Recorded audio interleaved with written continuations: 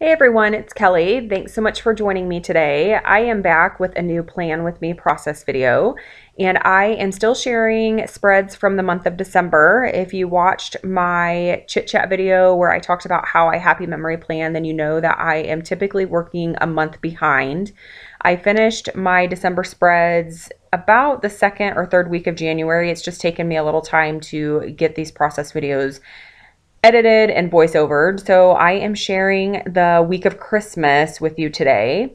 The week of Christmas was really busy, as it is for most people. I was on vacation from work this week as well, so I had a lot of photos to document. It doesn't look like there's a lot of photos on here right now, but I do create a couple inserts to put into my planner for this week just to make sure that I get all of the photos and all of the documentation done for the week of Christmas.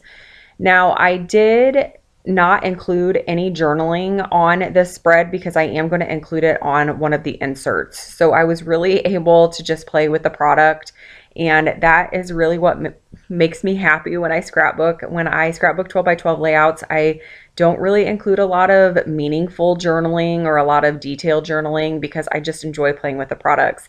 So I need to be careful with my happy memory planner because this is a very slippery slope for me. I want to make sure that I continue to document what's happening in the week and what we're doing and not just playing with the products. But it was fun to be able to mix it up a little bit this week. I'm using a lot of products from Pretty Little Studio. I believe it's called Tinsel Town. And then I also have a few Project Life cards from another collection from Pretty Little Studio. If I can find it, I will link to it in the description box below. They're these really pretty watercolor Project Life cards, and I'm just using my Happy Memory Planner punch to punch out that rectangular shape so I can add some pops of color across the spread. Now I'm also using some die cuts from a Bella Boulevard collection. I believe it's the Santa Stops Here die cut pack. When I purchased this, it came as a kit with an album that you could stand on a shelf.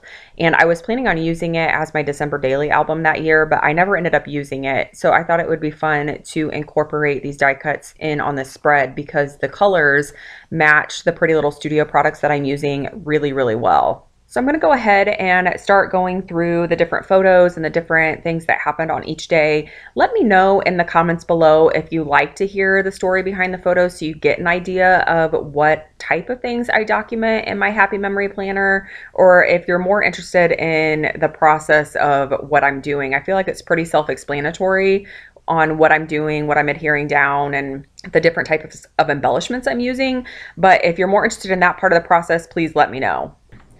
Okay, so let's go ahead and start with Monday. I only have one photo in that column, and it is a photo of my living room.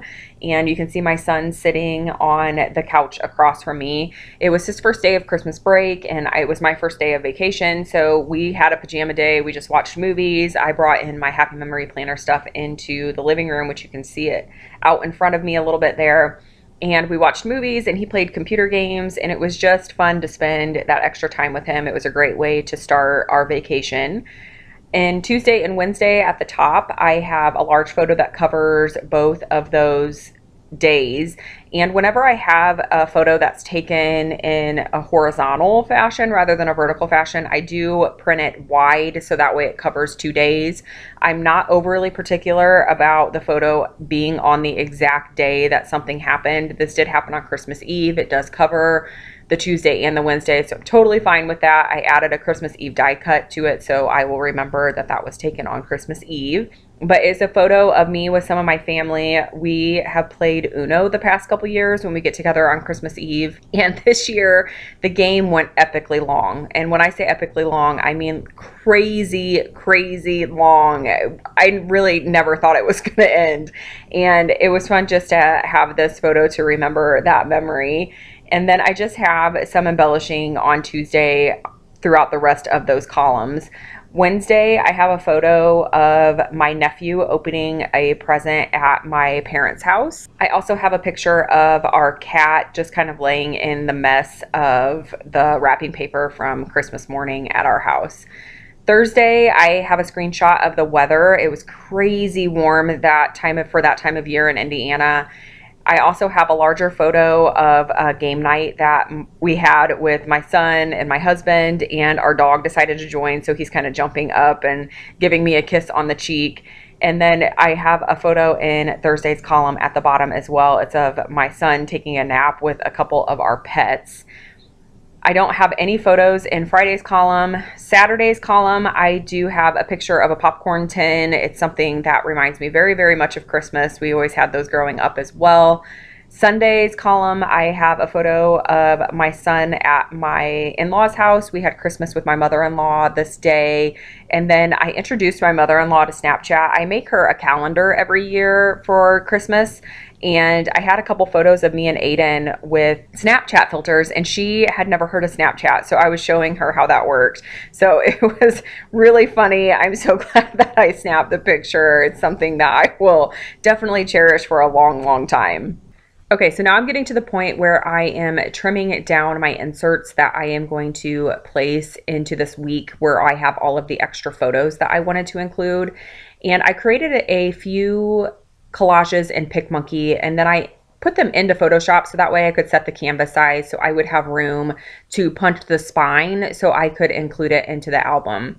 If that's something that you're interested in seeing, I'm happy to record a tutorial on how to do that. I think that you could do the whole thing in PicMonkey. I was just worried about the resolution of the photos if I were to try to do it all in PicMonkey. So let me know if that's something that you're interested in seeing. I'm happy to record that process for you. So I am just using one of the pocket pages that you can purchase for the Happy Memory Planner. It already has the punches in the side so you can insert it, but it's a pocket page. So if you wanted to include pocket page photos or pocket page cards, things like that, you could in your Happy Memory Planner. But I'm just using it to make sure that I am trimming this down to the correct size. Once I have them trimmed down, I'm going to adhere them together, and then I'm going to use my border punch to punch the little notches in the side so I can include it in my planner. Thankfully, the paper was pretty forgiving because it took me a few tries to get this lined up correctly. But these photos are all Snapchat filter photos. The front page is of me and my nephew. He loves to see the Snapchat filters. And I did a little bit of journaling on the bottom of that spread. And then the next page is actually of me and my brother-in-law. He does not like getting his picture taken. He usually blocks the camera or something like that when we're trying to snap his photo.